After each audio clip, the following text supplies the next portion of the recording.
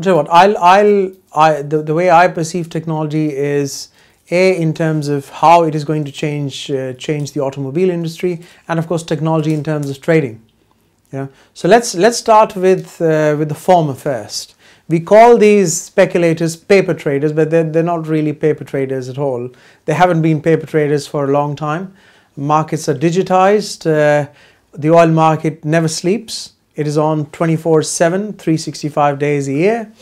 And a lot of the speculation that you see in the market would not happen if the market was not as digitized as it is at the moment.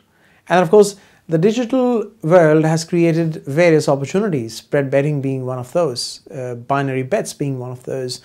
And so trading, electronic trading and digitization technology, it has been an enabler. It definitely has been an enabler, but it has not been an enabler without minus downsides. So there are a few downsides. Now that's the tech bit of the trading desk. If you look at the technology bit of the electric car, is it a threat to the automobile industry? Not immediately, because at the end of the day, you have to hook that car onto the power grid, and from that power grid, you're charging your lithium-ion battery for your Tesla or whatever it is, Nissan. None of them have paid me money to mention this, but you know, there are only few players in the electric cars market. It is taking off. It's in its infancy, but I've said this time and time again. Why are we looking at demand? Why do we look towards Asia when it comes to demand? Because Asian sort of drivers are now feeling the power of acceleration. The good old internal combustion engine, which has made considerable progress, it's ultra fuel efficient, but they are now experiencing the joys of it in meaningful volumes. Buying a car is an aspiration in India, in China.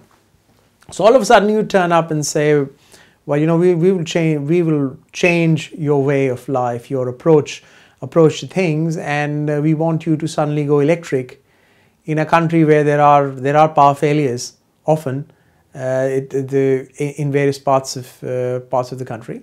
And the way I see it is that the electric revolution will slowly start as it has in California, permeate the sort of wider world, and we'll see more and more of it in Europe. The only problem is in various US jurisdictions, the only problem is in various EU jurisdictions, including the UK, there are tax incentives for owning an electric vehicle. The US might be leading the way in terms of technology, but there is no sort of tax incentive in US or Canada.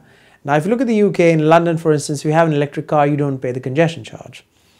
I can't see a similar sort of benefit or tax advantage given to US or Canadian motorists. So even in developed markets, there are challenges for electric vehicles. But yes, they will eventually take off. They will eventually, as a domino effect, reduce the demand for oil. But in the here and the now, the more immediate future that we see, the diesel and petrol engines are going to get more and more fuel efficient.